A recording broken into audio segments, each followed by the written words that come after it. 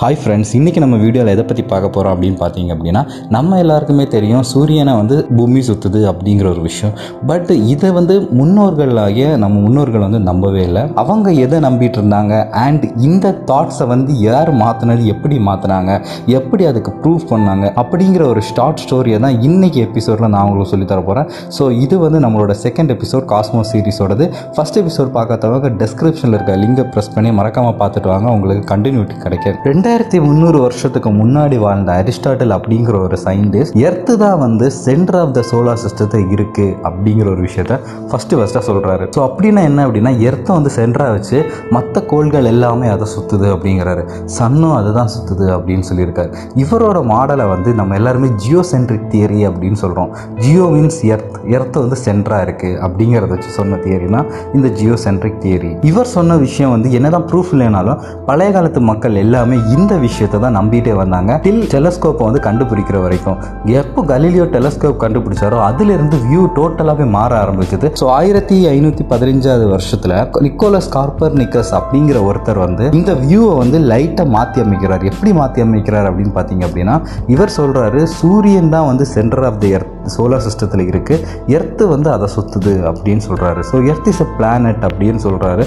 But இதை யாருமே நம்பல. இவர் எப்படி அதை கண்டுபிடிச்சாருன்னா ரொம்பவே ஒரு ஆச்சரியமான விஷயம். இவர் தினமும் காலையில் எந்திரிக்கும் போது வெட்ட வெளியில தான் படுத்துவாங்க. ஸோ டெய்லி காலையில் எந்திரிக்கும் போது ஒவ்வொரு நாளும் சன்னோட மூவ்மெண்ட் அப்சர்வ் பண்றாரு. ஸோ ஒரு நாள் பார்த்தீங்க அப்படின்னா Sun end of the north ஈஸ்ட்ல இருக்கு. இன்னொரு 6 months தாண்டி பார்த்தோம் அப்படின்னா அது எண்ட் ஆஃப் த சவுத் ஈஸ்ட்ல இருக்கு. ஸோ எதனால இந்த 6 months வேரியேஷன்ல இந்த மூவ்மெண்ட்ஸ் இருக்கு அப்படின்னு சொல்லி அவர் அப்சர்வ் பண்றாரு. ஸோ இன்ன அளவில் எல்லாருக்குமே தெரியும் இந்த மாதிரி மூவ்மெண்ட்ஸை நம்ம நார்த்தன் மூவ்மெண்ட்ஸ், சதர்ன் மூவ்மெண்ட்ஸ் அப்படின்னு சொல்லுவோம்.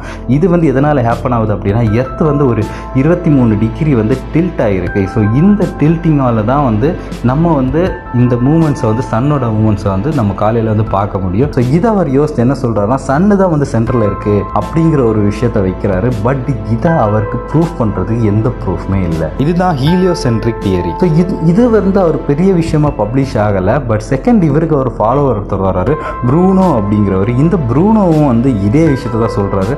பட் 2 பேர்கிட்டையுமே அதுக்கான ப்ரூஃப் கிடையாது.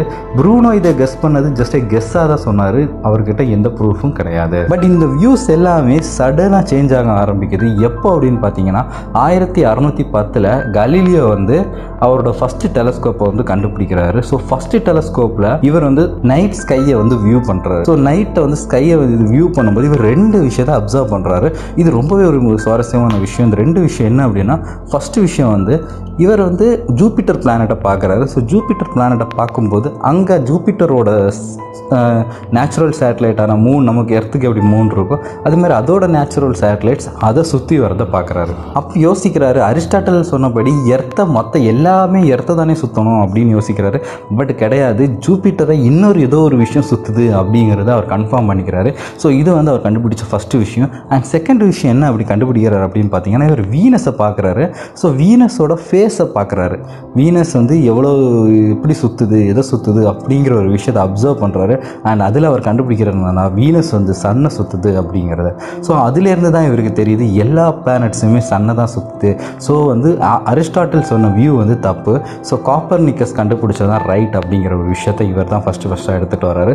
ஸோ இவரோட கண்டுபிடிப்புக்கு அப்புறம் தான் நம்மளும் அதை நம்ப ஆரம்பித்தோம். இதுக்கப்புறம் கெப்லர் வர்றாரு. கெப்லர் 3 லாஸ் கிரியேட் பண்ணுறாரு, எப்படி பிளானட்ஸ் சன்னை சுற்றுது அப்படிங்கிறதுக்காக. ஸோ இதை நான் உங்களுக்கு நெக்ஸ்ட் எபிசோடில் கவர் பண்ணுறேன். ஸோ இந்த வீடியோ உங்களுக்கு பிடிச்சிருந்துச்சுன்னா மறக்காமல் லைக் பண்ணுங்கள் அண்ட் ஷேர் பண்ணுங்கள். தொடர்ந்து நம்ம காஸ்மோஸ் சீரிஸை வாட்ச் பண்ணுங்கள்.